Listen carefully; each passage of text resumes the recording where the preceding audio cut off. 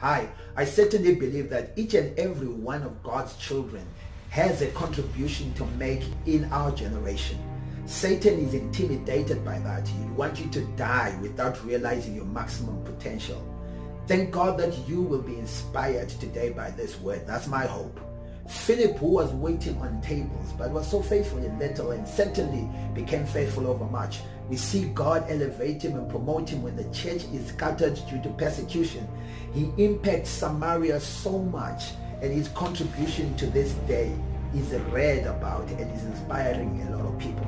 My prayer is that you will not give up on the assignment that God has inspired in your life, that you will not despise the day of small beginnings, that you will be faithful in whatever it is that God has assigned you to do, and that God will continuously grow you, that God will make you impact your community and reap a supernatural harvest wherever you are. God richly and abundantly